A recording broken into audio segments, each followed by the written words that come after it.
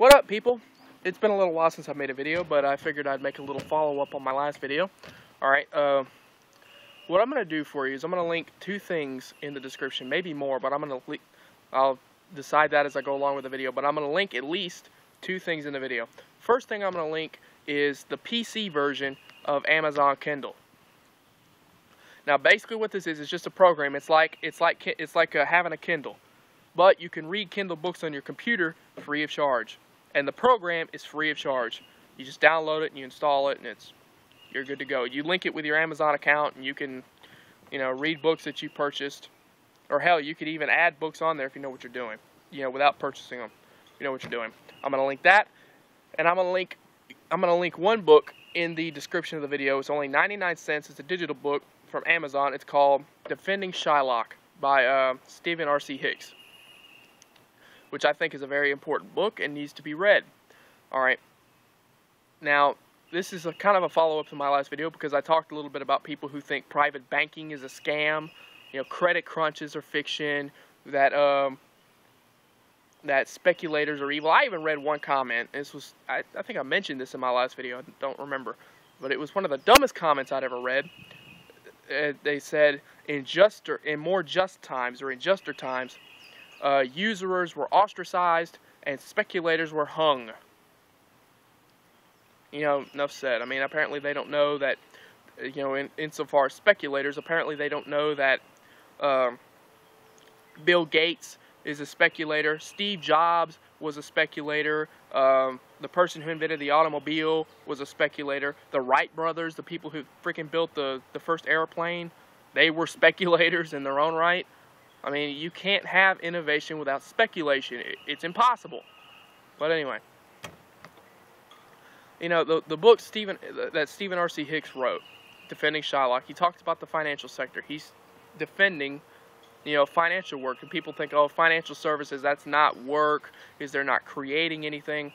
And he makes the case that these people are basing this off of they're using kind of a labor theory of value to kind of base this off of. And he even provided an example. Say we're at a factory, all right? Sometimes the floor workers, the lowest guys on the totem pole, sometimes they'll call the foreman a parasite because they'll say, oh, well, the foreman, he's making all this money, but he's not doing any work. He's just sipping coffee, telling everybody else what to do, all right? Sometimes the foreman and the laborers will call the managers parasites because they say, oh, well, the manager's making all this money, but he's not even on the factory floor. He's up in an air-conditioned office shuffling papers, just, shuffling papers. The managers, the foreman, and the laborers will call the stockholders a parasite because they say, oh, well, the stockholders are making all this money, but they don't even run the company. They're not working on the company at all. And it keeps going on and on and on until somebody's calling the stock index speculators parasites because they say, oh, well, the stock index speculators are making all this money, but they don't have stock in any particular company. They're just betting on whether or not a given index will rise or fall. Are you noticing a trend here? The person who's furthest away from the labor gets called, who's further and further away from the labor gets called parasite. He gets ostracized pretty much for being further and further and further away from the physical labor. This is a problem because you think the foreman's not doing any work? He's got to decide how the labor should be best, allocated in order to reach a given, whatever the goal is. The manager's got to decide who should be the foreman, and so on and so on. The stockholders have to figure out which company they think is going to be the most productive so they can invest in that company. The stock index speculators have to figure out which indexes are going to be the most productive and which ones aren't, so they can allocate capital there. Capital has to be allocated, and that's what the financial services do.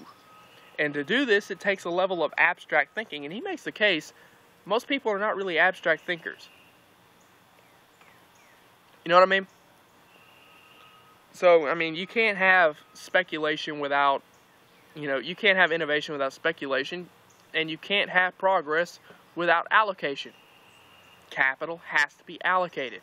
Now, coming to the usurer. Now, this is a guy hardly nobody likes. People say, oh, well, anybody who charges interest is a usurer. Usury has got to be one of the most misunderstood things in society, period. Usury is not charging interest in and of itself. That's what these people are thinking. They're thinking, okay, so if I loaned a person $100 and I charged him 2% interest, that's a really low interest rate. 2% interest, I'm a usurer automatically. That's not true. Usury is not interest rates, period. Usury is charging an unreasonably high interest rate. Now, what most people don't think about is, what is how do interest rates come about? They don't understand the nature of interest. They think that interest rates are just some arbitrary thing people pull out of their asses to charge. All right, so coming back to me loaning somebody $100, if I loan somebody $100 and I'm thinking, okay, I want to charge this guy an interest rate, what should the interest rate be? How about 10%? Okay, so I'm going to just charge you 10% interest and let that be that. See, I just pulled 10% out of my ass just then. This is not how interest rates work on the market.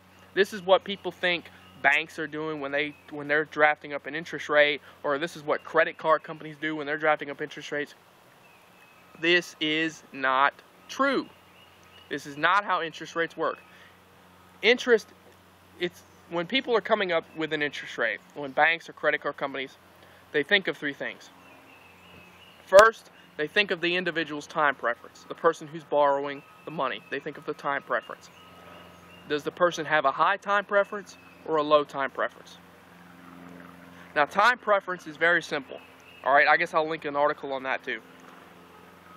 Time preference is very simple. Do you want something now or do you want it later? Very, very simple. All right. So if you have a high time preference, that means you're borrowing stuff, you're buying stuff strictly to consume. All right. If you have a low time preference, that means you're putting off your consumption to a later date. All right. So here's an example. If I go to the store and I buy a drink, I have a high time preference for drinks. All right.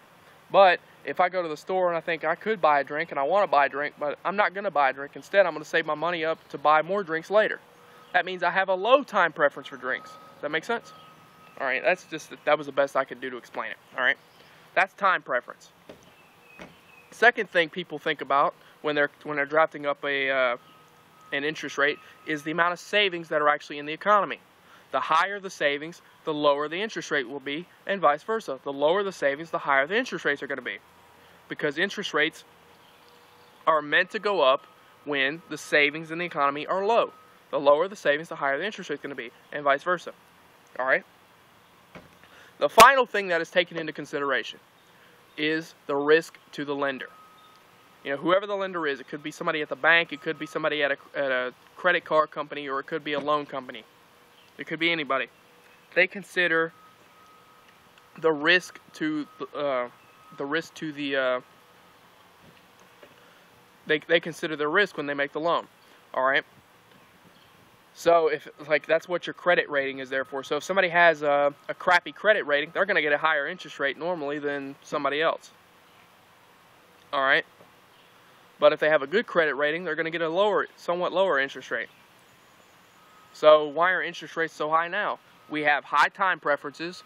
Look at how much we're charging on damn credit cards. That's proof in and of itself. Look at all the stuff we're buying. I mean, we're not borrowing to produce. We're borrowing to consume. We're on a consumption binge right now, and we have too high of a time preference. The savings in the economy are low. We have close to $16 trillion in debt. Enough said. All right, and there's high risk to the lender because a lot of people are not paying back their loans. So even people with really, really good credit ratings are getting blasted with high interest rates because all three of these, because how bad the economy is. Because people might decide, even people with really good credit might just decide, the hell with it. I'm not going to pay this money back. I mean, there's no sense in me paying this money back. So I'm just going to renege on all this and just enjoy the benefits. That's even people with really good credit. So savings are low, time preference is high, and risk to the lenders are high.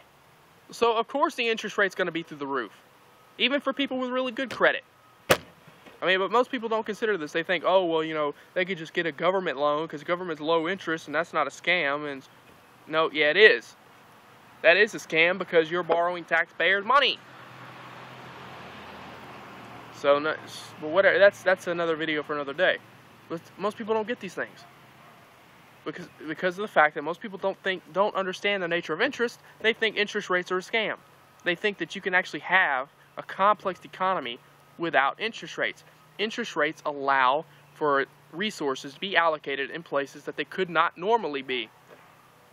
So if I'm a businessman and I go to the bank to take out a loan, you know, a relatively large loan, because hey, you know, I want to start a company, and there's no profit to the bank for making this loan, you know, so if I just pay back the principal and that's the end of it, there's no incentive for the bank to give me this loan for a project that may or may not work. There's a lot of risk to the bank there. But if there's an interest rate, there's more incentive for the bank to loan me the money. So if I agree to pay an interest rate, you know, whatever it is, I mean, like take out a business loan, they could say, we'll charge you 20% interest or something like that. And I agree to this, I get the loan, and then I can start my company. You see how this works? But without that interest rate, I couldn't do that. This gets back to what I was saying earlier. Capital must be allocated. But anyway, I'm just going to leave it at that because my throat is getting really dry and I need something to drink. You know, time preference. You know, I have a high time preference for drinks right now. You know, my throat's dry and I'm thirsty, and I'm getting bombarded by wasps out here, and those really big red mahogany wasps. They're assholes. You know, they'll sting your ass just for no fucking reason, and I'm really getting tired of sitting out of here. So I'm out of here. Peace. See ya. Bye.